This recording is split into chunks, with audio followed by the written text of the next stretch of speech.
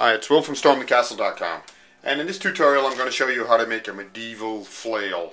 You know, one of those kinds of maces that has chain on it and you swing it around with a ball on it. So this kind of gives you an idea. So let me show you what we do. Now, one of the most important things I want to do about this mace is I want to make it very safe. And this is only for ornamental purposes, and you should never, of course, swing this at someone, and you should be very careful when you're swinging it. The most important thing we want to do is have safety here, and for that we want to make sure the ball never comes off the chain or the stick. So that's very important. Always keep that in mind. We don't want that to break apart if you swing it, and never try to hit anyone with it. So let me go over the materials we have here. We're going to need a drill to drill a hole in our handle. So we have some sheets of paper, newspaper, scissors, some cardboard, some type of string. This twine is really nice, but you can use almost any kind of string. It should be reasonably strong. Some paints and glue, masking tape, electrical tape, a brush, and some kind of a wooden handle. I got this from an old shovel, so you can use, it's 15 inches long, so a 15-inch piece of dowel, a round wood, a shovel, a broomstick handle, and if you can get some plastic chain. I'm going to paint this plastic chain black. I got this at Home Depot. They sell it by the foot, so get yourself a foot and a half of that plastic chain if you can. If you can't, I'm going to just show you how to use just string instead of the chain, but the chain makes a nice touch.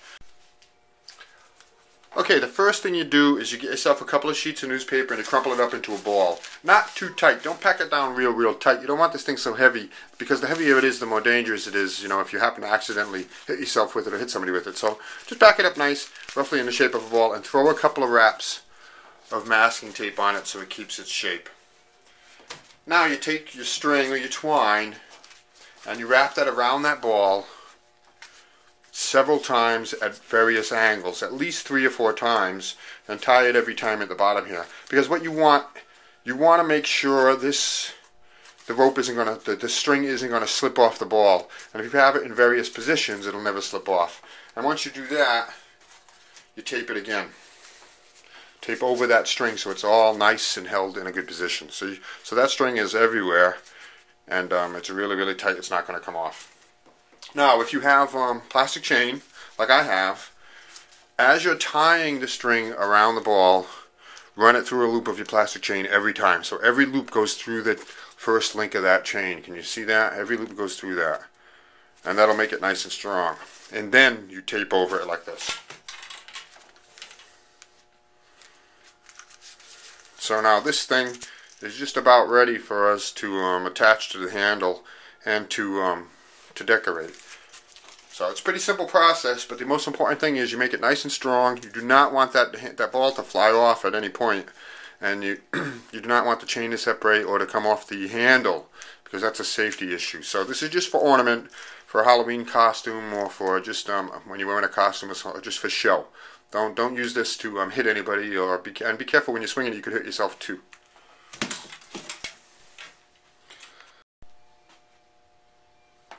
Okay, let me show you now how I attach that chain or the string to the handle. I've drilled a hole here in the handle, a nice thick hole. I think it's about 1/4 of an inch, at least a 1/2 inch away from the end. You don't want the string to break out of the hole, so keep it away from the end and drill yourself a nice big hole, and then pass several passes of your string through there, and with each pass it through the end of your chain. It's as simple as that. And then put a layer of tape over it like this, so there's no wear on that. So that's easy enough. I've got this attached to my chain, and that's what I do. I put tape on there and I put tape on the other end, but that's going to be part of the ornament. So next, I want to show you how to make the little spikes that's going to go on there. See, I've already made one spike here that we're going to either tape or glue right on that ball. And that's what makes the thing look so medieval, is you get these spikes on there. So you're going to make at least 1/2 dozen of them or so.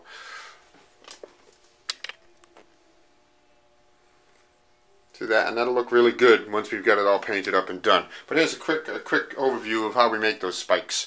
Take your masking tape roll. Take two sheets of paper. Draw a circle on the inside of the roll there. And then cut that out. Doesn't have to be exact.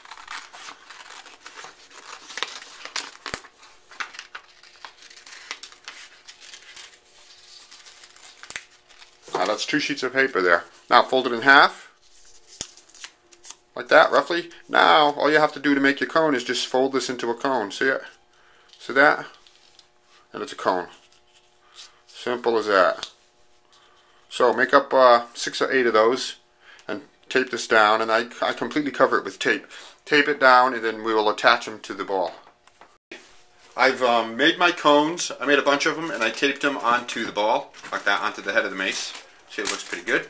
And I've also made smaller cones. I used a smaller circle and I made more points for the actual handle of the flail. See, like that. So I made 4 for the top and 4 for the bottom. And I need to tape that a little bit more.